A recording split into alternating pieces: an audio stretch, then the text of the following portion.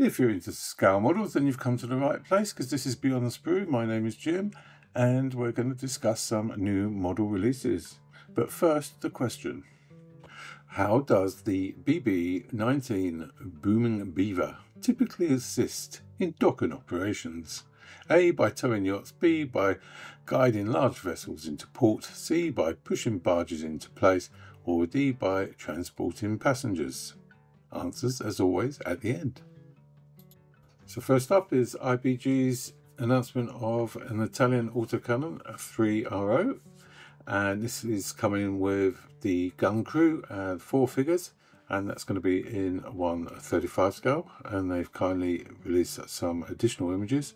Looks to be quite a detailed kit and of interest to most of us, I would imagine, that are watching the channel. And IPG have also announced a 1/72 scale Trumpeter Mark 7B in Finnish service markings, as well as also 1/72 an Italian medium tank, the M11/39. Personally, I quite like the 1/72 tanks because I think they look really good on a small diorama. Also, IPG have announced a 1/72 90mm Italian anti-aircraft gun. In 1/35 scale, MiniArt have announced a new British Stuart Mark 1 Honey early production model. This is going to be the full interior kit, comes with 5 decal options. PE parts are included, of course. MiniArt have lots and lots of detail, as you can see from the images. Now, here's something that may be of interest to a number of us, is MiniArt's announcement of a new ammo loading Su-85 Gas MM and crew, and this is going to be set on a diorama base. It comes with 6 figures, road signs. Also comes with the ammo boxes, the telegraph pole, obviously the base. All these kits come with PE parts, lots and lots of detail. And if you've got the skills and time, it's going to turn into quite a nice looking kit, I would imagine. Yeah, so this is going to be a win, surely. Let me know what you think about this in the comments. Personally, I love the attention to detail that MiniArt typically give to their kits, and I've seen some of the model kits that people have made up, and they do turn into some incredible works of art, really. And ICM announcement this week is a 1/35 scale Type 320 Cabriolet B with the soft top unfolded. Decals with license plates from various regions of Germany and set during the 1930s and 40s. And Trumpeter have been busy. They've made some new announcements. First off, there's this Schwerer Zugkraftwagen, 18 ton, with a 6-ton Bilstein crane. That's in 1/35 scale. Then there's this M915 gun truck. That's going to be in 1/35 scale. They've also announced a ship and a plane, which I'll cover later. And ICM's cargo carrier, the humvee, is due to be released very soon. That's coming out in 1/35 scale. I've covered it before on the channel, just updating you on when it's coming out very soon. And Border Models are releasing a Jagdpanzer 4L70V. It's coming with 4 schemes and a metal barrel, and that's going to be in 1/35 scale. And new models are releasing a Porsche 911 SC RS, and it's going to be in the colours of the 1984 Oman Rally winner. So something a little bit different here, and this is a German K flak 7.7 centimetre. It's in a 3D resin made by St George Models. I've recently discovered him. He's on Facebook. He's got a lot of followers.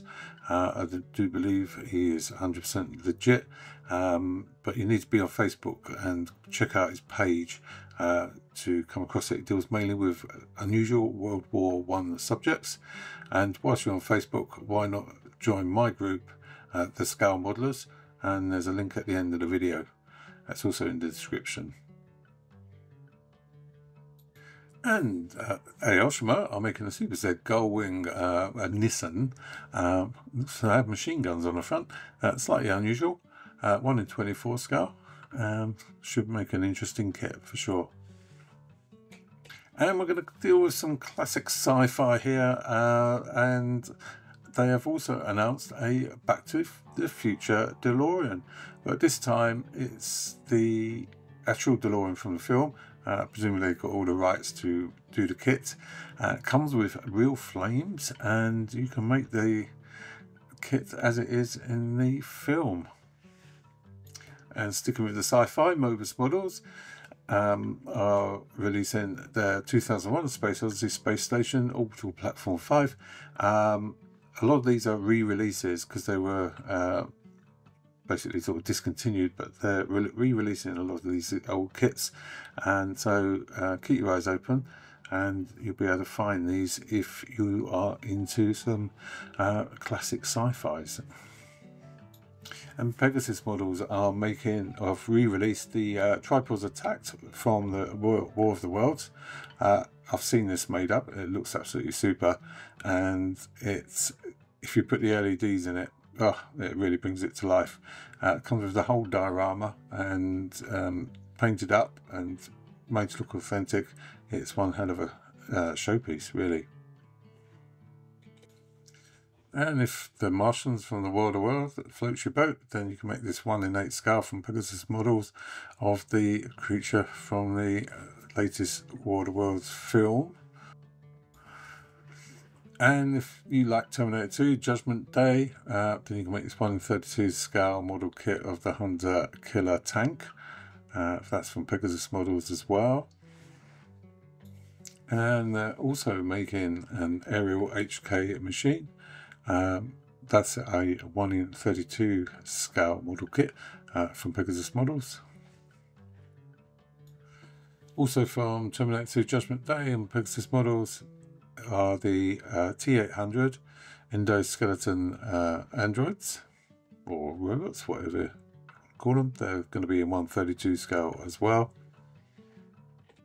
And that comes with a diorama base and 5 figures. And to finish off, the SciFi Pegasus Models have also announced 20,000 Leagues Under the Sea, a 1 in 1/44 scale model of the Nautilus with a sea monster, presumably octopus, underneath it. Sova M Models are making a BB-19 Booming Beaver, and that's going to be in 1 and 7/2 scale. I would imagine it's going to be quite small, but there's a limited edition kit if you want it. And Trumpeter Models are releasing an Olympic 1 in 200 scale model ship. And Pit Road Models are making a 1 in 700 scale ship of the Imperial Japanese Navy aircraft carrier Shioda. I presume I've said that correctly. Comes with PE parts.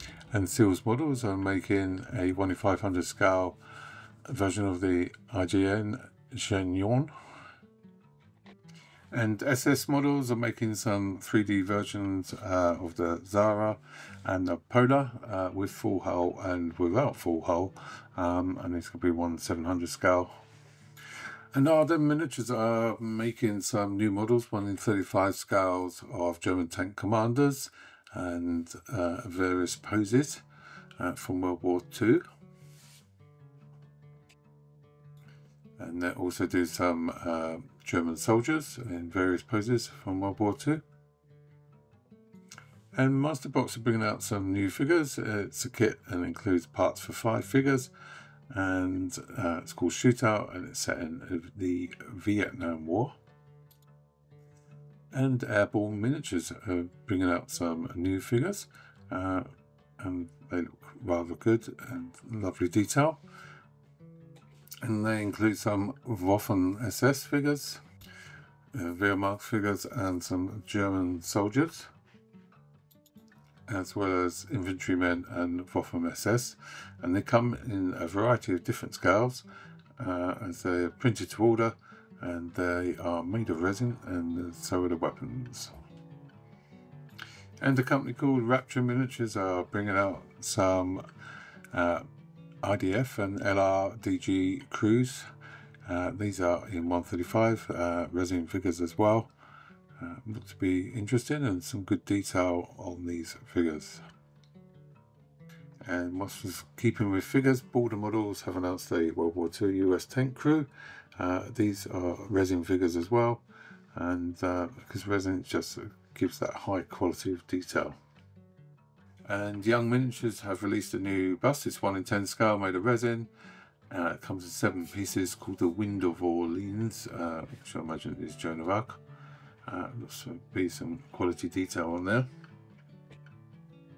And ResKits have announced a new set of figures in 132, 148, 172 scale of a brand new set called Brown Jersey, which are Air Wing plane captains, Air Wing line leading petty officers, and it's due to be released soon. And Mitch's Models have released a large amount of new figures from European Knights to Mayhem's Warlords and everything in between. The quality is astounding, and I'm sure they'll do very well with these. Anyone into figure painting should definitely check these figures out. They're extremely good,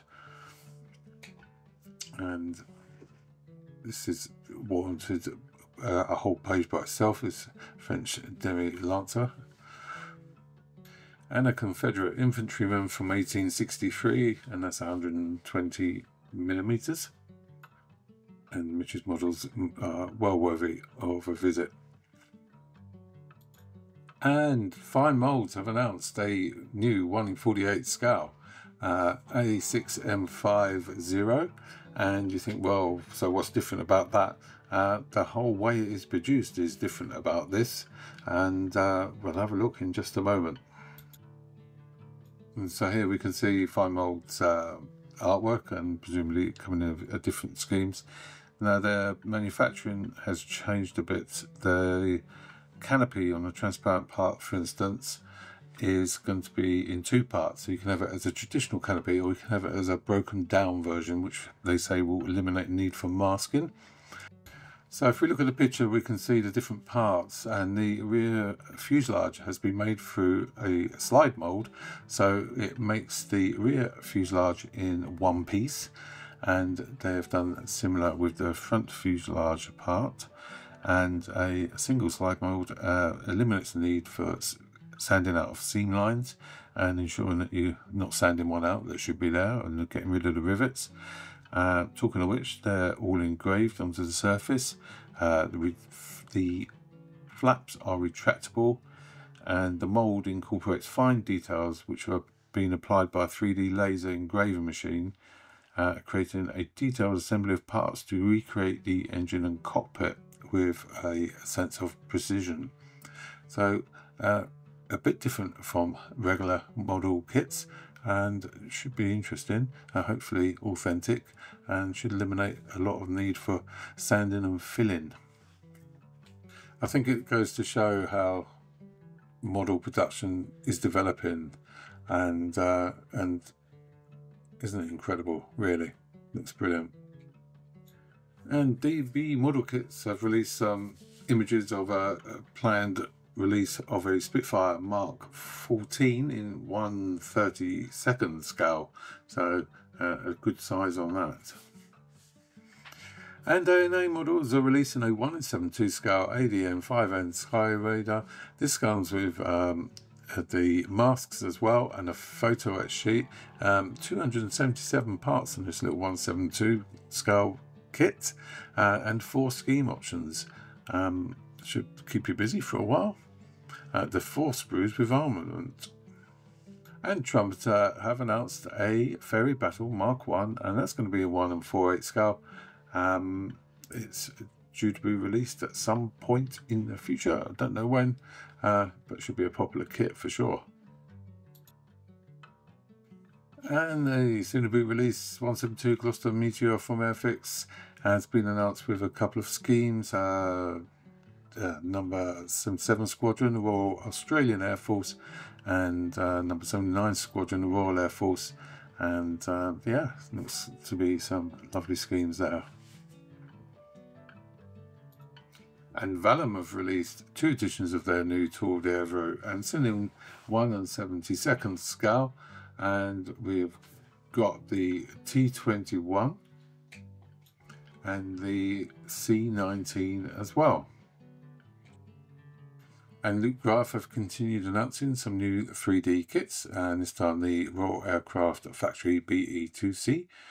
This is going to be a 3D printed kit, comes with PE parts and colour instructions and some decals, and it's going to be in 1 32 scale, quite large. And Welsh Models are releasing a 1:4 scale of the USAF North American T39A Saberliner. It's going to be resin and metal based, and these make lovely kits when they're done. And continuing with Lukgraph, the Phoenix D1 is 3D printed kit is now available. That's in 1 32nd scale. I would be really interested to hear from anyone who has made these kits. What was your experience and did you enjoy it? Need to be these resin kits, not their other kits.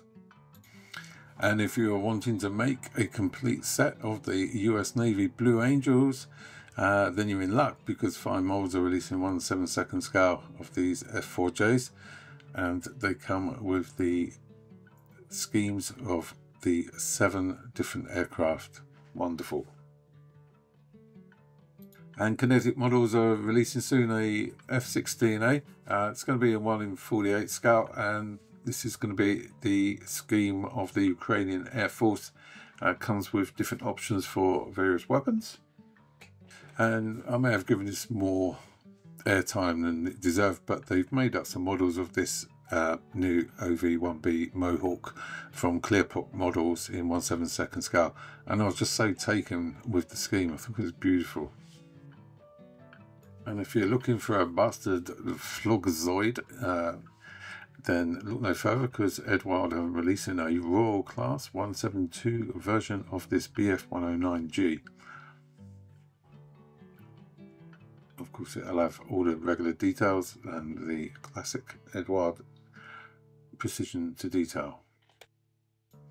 If you haven't already, please consider subscribing. Drop me a like, please, it really makes a difference. And how does the BB-19 Booming Beaver typically assist in docker operations?